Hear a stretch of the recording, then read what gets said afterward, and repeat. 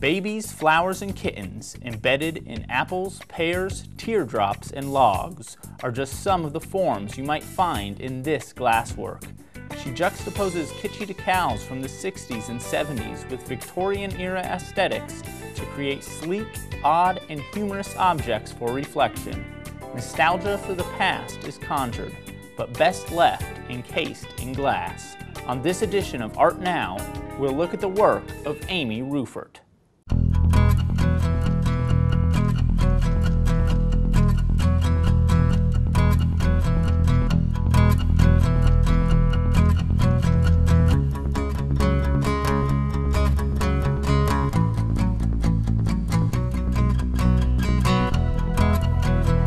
Welcome to Art Now, a program where we talk to artists whose work is part of our community. Today we're talking with Amy Rueffert, a glass artist in Urbana. Amy, were you born? Laconia, New Hampshire. And when did you come to Urbana? My husband and I moved here from San Francisco just about 3 years ago. And is San Francisco where you were trained? No, well, being a glass worker, I moved around a lot and sort of went where the opportunity was, and so I went to Massachusetts College of Art in Boston, then I did some studying at Ohio State, and then I eventually moved to Seattle, Washington, which is a huge glass community, and got a lot of training and studied there. So when did you start making art? Well, I always, as a really tiny kid, I used to draw a lot, and I had a grandfather who was very crafty, and he was a construction worker, but he would make dollhouses and dollhouse furniture, so he made me a ton of that. And he always encouraged me to draw and to do things with him that were really creative. And my mom, too, they used to always encourage me to draw, so I used to draw a ton when I was a kid. And how did that translate into glass later on in your life? Well, you know, it was funny, because in high school, I did a lot of painting, and I never really thought of making work as a three-dimensional thing until I got to college. And then I realized that my voice was really in making three-dimensional objects. So it was that transition in college, seeing what else was out there and how the medium of 2D just wasn't really where I wanted to be when I explored other areas. And who introduced you to glass? Did you go to a school with a glass? Yeah, I did. I actually was going to Mass Art for art education, and I just felt like I needed that security or that stability of knowing that I was going to have a job when I got out of college. But I took, and I was struggling with the classes right off because it was very heavy in teaching. The very first class was all about teaching, and I wasn't ready for that. I was still trying to figure out what I wanted to make as an artist. And I took an elective class in glassblowing, and I only took it because I had a roommate that said, "Oh, I'm taking this really great glassblowing class. I don't think you'll like it. I think you actually," she said, "it's really, really hard. I don't think you'll like it, and you know, I wouldn't recommend it." So I was like, okay, I'm taking it. And that was all I really needed to sign up for the class. The class was really difficult to get into because everybody wanted to try glass blowing, and I got in and I just loved it from the first class. So, let's talk a little bit about your work, and then we'll also talk a little bit about how the work is made. Mm-hmm. So the first series of work that we're looking at now is called Curios, and this is relief work. Is that correct? It is. It's more like, I think of them as three-dimensional paintings almost. They either hang on the wall or on a metal stand, and they come out from the wall about anywhere from 3 to 6 inches. And this work is based on sort of looking into interior worlds. I have a huge snow globe collection, and so that this body of work was influenced by that collection. And so by using this sort of dome, almost like magnifying glass on the top, it creates this illusion of a depth. It does. The optics of the glass are really beautiful here, and they create this feeling of that you're peering into another world, but also that there's quite a bit of distance between you and this other world, just as you would look at a snow globe, and maybe it brings you back to a memory or another time in your life, or forces you to create certain associations within within the work. And can you talk about the images that you use in the work? A lot of them are animals, and I'm wondering what your association with that is, and also where the images come from. Are those handmade by you, or no? The images are really commercially produced ceramic decals. They're made for commercial ceramics, but often you'll find them on plates and bowls and cups and vases. And I've worked out ways to make them compatible with the glass. So I do a lot of testing and a lot of research to make them fit. And animals, I've used animals a lot because I have an incredible stash of vintage decals. And the more I cull through this stash, the more I develop this personal relationship with these images. And to me, the animals have become very, very human. And I use them almost in a very figurative way to express relationships, or just to. I have a huge love of animals, and I think that they, instead of being so literal and using these like figurative human elements, I think that animals convey the same sense of emotion and connection. With the next series that we're looking at here, this is a series called Logs. And here you're mixing sort of animals and these nature scenes. Yeah. And the first image that we're looking at is a log under a bell jar. And it really sort of sets up almost like a museological relationship to these objects. It very much mimics like the object in the vitrine in the museum. So can you talk about how you're using the bell jar and this relationship between nature? Sure. The bell jar first started for me because I felt like it's not always easy for me to embark on like making work. And so the bell jar gave me the space and the room that I needed to create a world that was my own, that I felt was very separate from everyone and everything else, that I could do exactly what I wanted to do within that space. And I also do like the sort of way it makes it precious and takes it away from you, just like it's again sort of influenced by the snow globe, but just how you can look into something and it can remove you from the situation that you're in and make you question what is going on in there, what is happening. And with the log with blue roses, I had come across a huge stash of blue rose decals, and I've always thought they were beautiful. And the only other time I've seen blue roses was in Barcelona. And I thought they were so fantastic because they're so magical, because you never would find that in nature. And so that's something I'd always sort of taking something that you see these beautiful roses, but you're like, they're blue. You know, and it makes you think about, well, what's going on there? And the log, I felt like the log is a really good format for me. It's a really good vehicle for imagery, because if you were to take a tree and cut it, it's going to give you a lot of information on the inside, more than you would ever know by just looking at the actual tree. And that's how I feel like these decals, these logs are a great format and vehicle for me to have imagery on, because they tell a different story on the inside than they do on the outside. And a lot of this work also combines different elements from different design eras, which is also something that I'm very interested in. Also, different cultural areas. You have eras. You have a series with JFK and the Hand of Christ. Yeah. And I was wondering how you decided to use these sort of historical figures. Well, I grew up Catholic, and I had this crazy fascination with JFK when I was a little kid, and every sort of report and oral report and book report was done either on JFK, on the assassination of JFK, on anything around JFK. And so when I had found these decals, I was like, oh, this is perfect. And the connection between, the Hand of Christ and JFK and how iconic he is. And then the image on the branch of the log is actually of two horses sort of neck and neck. So it was, the original title of this piece was like, I think it was JFK, the Hand of Christ, and A Day at the Races.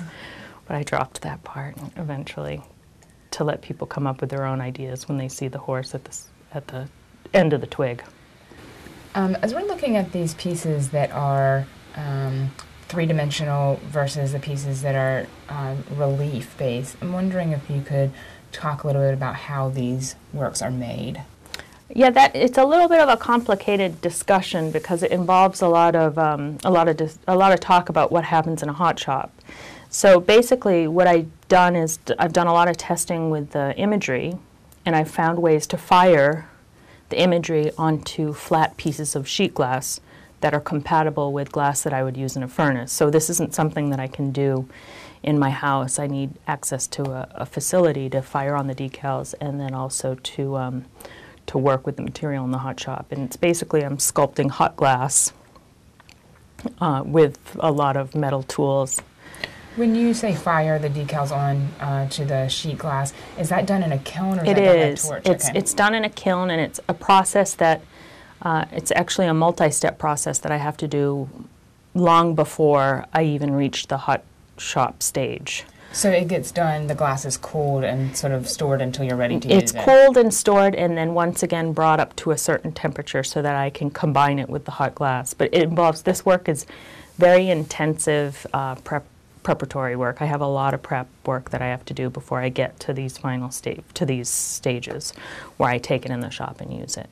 And does the log work, the three-dimensional pieces, are those a completely different process than the relief pieces, or are the relief pieces also blown? The relief pieces and the log pieces are very similar because they're solid. Okay. So they're all hot sculpted solid glass. And the work that you'll see coming up, it's more hollow work. Okay, let's look at that. So we're going to a series titled Fancy Fruit. And I see here you've also elevated the object on sort of a pedestal, so to speak, but using a more popularly cultural form of the cake plate. Cake plate, yeah. So these are blown pieces. Can you describe what we're looking at? The piece is called Wallpaper Fruit, and that is a blown piece. And it's also, I choose the imagery of the fruit because I'm really interested in people being able to enter their work through a familiar form. They can approach the work and they can say, oh, this is a peach or this is a piece of fruit. And then that gets them involved closer and more intimately with the material that's going on within the piece, the collaged imagery. And also there's a bunch of, on top of the collaged imagery, there's cane patterning, which is a traditional Italian technique. So it's another layer to the imagery. It's another way to sort of diffuse and obscure the imagery underneath. Also involving some more, I guess, more technical aspects of glassworking and very traditional aspects of glassworking. And I also combine other elements within these pieces. A lot of found glass, and this is pressed glass from probably the 50s and the 60s.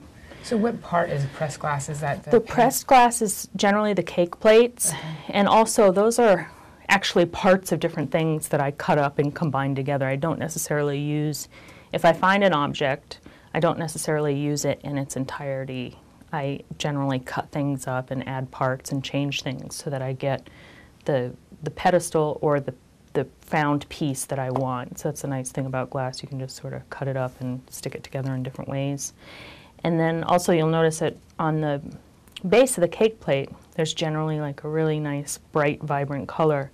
And that's a type of glass called vitrolite. It was an architectural glass used in the 30s and the 40s for building fronts. And we actually, I think we might even actually have some in downtown Champaign. So if you go by downtown Champaign, I can't remember exactly what street it is, but I think it's an old jewelry store. You might see some vitrolite that's still used today. It was a really beautiful and densely colored glass that was used to decorate the fronts of buildings or the interiors of bathrooms. And that glass, that you can get it as is and then work it in the hot shop? Yeah. Well, I actually don't work it in the hot shop. It's actually cold carving. It's actually grinding and carving. Okay. And this glass, it's not made anymore, so anytime I find it, it's usually because I've come into an old scavenged pile or come across some. It's a really beautiful material, and it's just not cost effective to make anymore because it's so dense with pigment, and it's just not used as a building material anymore, but it's beautiful. The next series of work called Patchwork and Quilt has similar sort of patterns as the Fancy Fruit series, but the forms that you're laying those patterns on are different. Can you talk about this series? Sure, they are a little different. This teardrop shape I was really into for a while because I thought of them as sort of grandma tears in a way. I've always, people have often told me, and I'm sure a lot of viewers make that connection to my glass, that it's very grandmotherly, and with the doilies and the forms. But the shape, to me, sort of the drop, that form in glass is it's a very natural form for the material to take on. Glass wants to fall into a drop, a combination of gravity and the material. It wants to become that form. And so I was always thinking of that as like the real meat and the real basis of glass, and also the idea of a tear. And I always thought that if these patterns and these decals were living and breathing, if they could cry, this would be it, or if they could bleed, this would be it. And I use the patchwork imagery on these because I'm really inspired by Victorian quilts and the Victorian era and the idea of what people collected in Victorian times and why it was important and very significant to that period. These forms share a lot of aesthetic similarities to the paperweights and other glass forms that are traditional. And I'm wondering if you could talk about how your work has a likeness to traditional glass and how it departs from how it functions in a more contemporary glass world. Yeah, that's a great question because it's something that I definitely strive to do, because I think people have a very specific idea of what glass is when they think of contemporary glass and traditional glass. And the household name is Dale Chihuly when you think of contemporary glass. And where I'm incredibly indebted to Dale Chihuly, it's important to me that I show that there are other ways of working with the material and other things that the material can do. And I love that people can enter the work and think, this reminds me of a paperweight. But I think not that it's any more important than a paperweight, but I think it pushes you to think of the material and the conceptual material that's going on within the work in a different way. I also think that contemporary, it's an interesting thing. I have a lot of people come up to me and say, I've never seen this before. I've never seen this kind of, and that's always really gratifying, because I think I'm trying really hard to push the boundaries of the material and to make people think about it in a different way. So the last series we're going to talk about is your trophy series, and again it uses a contemporary form, a popular culture form, but you're using completely different shapes and forms and ways of thinking about a trophy. And similarly, the image in this particular piece titled Clowns, Cherries, and Chickens, some of the imagery is obscured. You want to talk about that more? Sure. And this is really new work. All this work I've started since about 2006, really. And so this work is the trophy forms specifically are very current. And I've always been interested in that really totemic form. And just the weight and the conceptual weight that form alone carries, I think, is really powerful. And also this idea of a trophy and how you're awarded trophies, and these become collections, and these become part of your life and what you have in your daily, what you communicate with daily. And so I'm interested in challenging people on that idea, thinking about ownership of their trophies, so to speak, and also sort of changing that format and challenging you what is a trophy and what would you get a trophy for. And this piece in particular, I was making a connection with a lot of my decals and the idea of the gaze, that this idea of, in painting and art history, a really rich subject of the gaze, and how many of these decals where the gaze was really, really important and was the focal point of these decals. So I cut out that gaze in every decal that I assembled in this piece. And the other work with the clown and the cherries and the chickens, the clown decal to me was such a powerful decal. It's just so rich in color, but it's also just so frightening in a way. So I wanted to obscure it a little bit, but but by obscuring it in a way, I made it even more intense, because it actually looks like the clown's behind bars. And so this idea of the clown and how potentially scary and wonderful a clown can be at the same time was something I wanted to present the viewer with. You use a lot of representation in your work, and representational figures or objects beside other representational figures and objects. And I was wondering about the role of juxtaposition. Is that something that you really try to play with? Yeah, it is, because like there's this one log piece that I did, it was called Let Sleeping Babies Lie. And it was this beautiful image on one side of this baby just sleeping really blissfully, and then on the other side it was this field of paisley pattern, and then there was a little cutout and there was a fox. And so I'm interested in sort of getting people to think about these ideas of I want people I have a story about the decals and the imagery, but I want people to have enough room in my story to come up with their own connections and their own stories, because I think that I'm really interested in that relationship that the viewer can have with this work and the dialogue. And that dialogue can change too, but I'm interested in really what people come up with in the stories they make, because sometimes they're amazing, the connections that people can make with the work, and I really enjoy that and make the work a lot about that connection. Amy's work can be found at Cinema Gallery here in Urbana, also at the New Harmony Gallery of Contemporary Art in New Harmony, Indiana. Amy's also represented by Ken Saunders Gallery in Chicago. You can also find her work at our website, amyrueffert.com. Thanks for watching Art Now. My guest has been Amy Rueffert. I hope today's show will inspire you to look at the local art scene and make your own art now.